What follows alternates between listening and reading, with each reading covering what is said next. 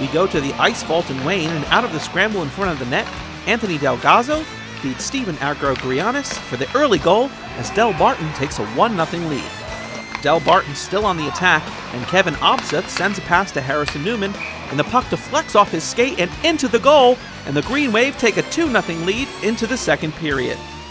Second period we go, and Bergen Catholic on the attack as Kyle Morano collects the loose puck and puts the puck on net, but Delbarton goalie Troy Coburn turns the shot away, and the Green Wave still lead 2-0. Coburn was great all night.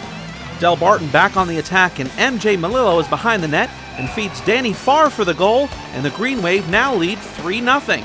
Delbarton with a face-off in Bergen Catholic ice, and Harrison Newman with a wrister into the net, and the Green Wave now take a 4-0 lead with 3:38 left in the second period. Delbarton goalie Troy Coburn had a great game in net. Off the breakaway, he makes a save to keep the shutout going, and Delbarton would lead 4-0 after 2 periods of play. Bergen Catholic continues to apply the pressure on Delbarton as Zach Larson looks for the back of the net, but Delbarton goalie Troy Coburn makes the great save, securing the shutout as the Green Wave go on to beat Bergen Catholic by a score of 4-0.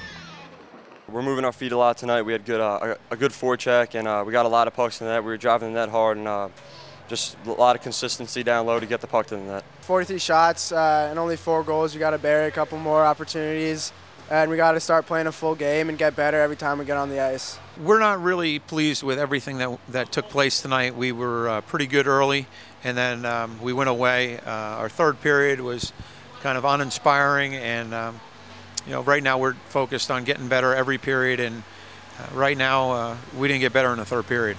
Tyler, talk up your 2 assists tonight to add to the 4-0 victory. Yeah, I was just moving my feet a lot tonight. I had great help by my line mates, Kevin Obseth and Harrison Newman. I think we worked well tonight, and we could have had a stronger third period as a team, but we did a good job to get the win.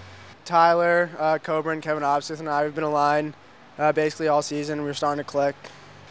You guys are about the middle of the season now, moving forward, using this as motivation. What do you think you can do?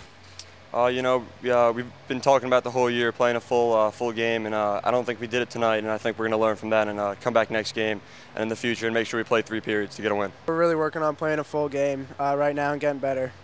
We got a tough road ahead of us. We're only halfway through the season. Bergen Catholic's a good team. They always manage to get better as the season goes along. It's a team that we might have to see again in the playoffs. We have a lot of respect for them. We're happy with the 2 points tonight. And we're just going to try and work hard in practice and